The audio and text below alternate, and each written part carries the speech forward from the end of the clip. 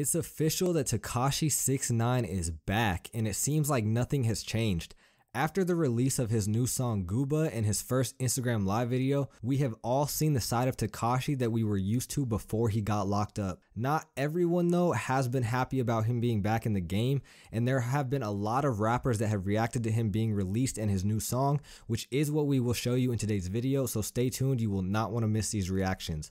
Also, don't forget to leave a like on this video if you are a fan of 6ix9ine, and if you would like to join this month's giveaway of a brand new iPhone 11, then all you have to do is subscribe to the channel and watch this video until the end to find and comment the hidden message. Good luck.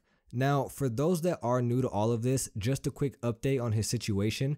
6ix9ine was recently released from prison early due to the coronavirus, and he has been serving the rest of his sentence at home. During his lockup, he signed a $10 million record deal, which is what he has been working on during his home lockup.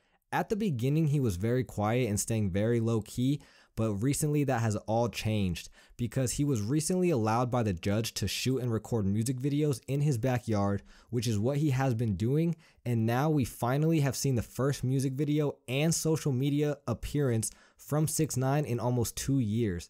Many of us were curious to how he was going to act and how he was going to handle the whole rat and snitching situation, but like most of us thought, including me, he handled it exactly how we expected him to. His new song GOOBA was basically all about how everyone is mad that he's back out and he's back in the game. He even had a part in the video with the rat face over his face while he was laughing.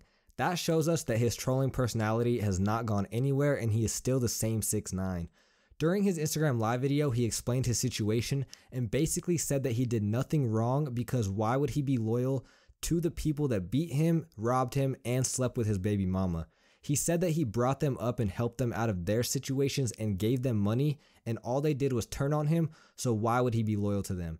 Y'all didn't really have a reason to dislike me just because I screamed in raps and I got rainbow hair. That was y'all reason, right?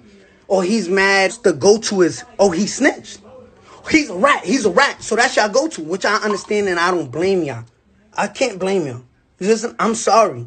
I'm sorry to my fans because they don't deserve that. My family, my mother, my family don't deserve that.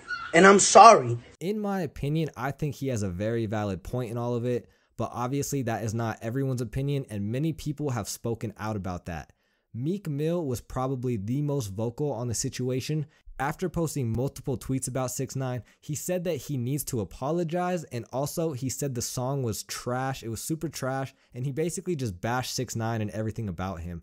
6ix9ine did respond like most of us would expect him to, saying that it's funny how Meek Mill has a baby and he's worried about a rainbow-haired kid. He also went at him again, saying, imagine being this pressed, Nicki don't want you no more, just back and forth between both of them. One major thing that people were pressed about was 6ix9ine claiming the King of New York again. And another thing I want to address, for the King of New York shit, let's cut that out. Little boy, sit down. If you don't got this watch, I'm not beefing with anybody from New York if you don't got this watch. If you don't got this watch right here, you a little boy to me. I'll kiss you on your forehead. You a little boy. Sit down. King's home. It's over.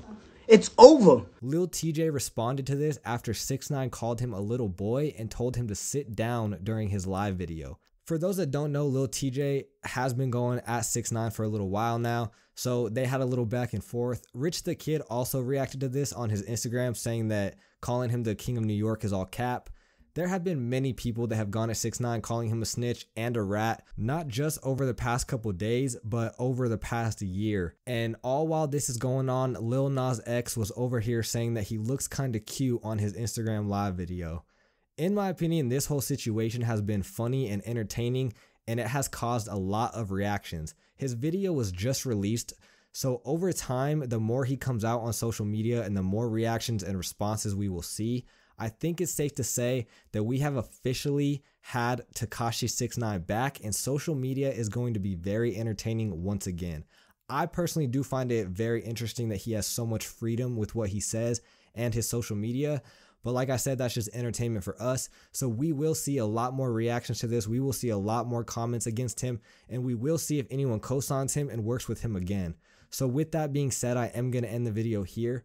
I do want to know where you stand on all of this. Did you mix 6ix9ine and are you happy he's back? Or are you on the side of calling him a rat and never supporting him again? Let me know where you stand in all of this. Also, don't forget to leave a like on this video if you are a fan of 6ix9ine, and if you are new to the channel, please subscribe. Mixed Ice Media, see you in the next one.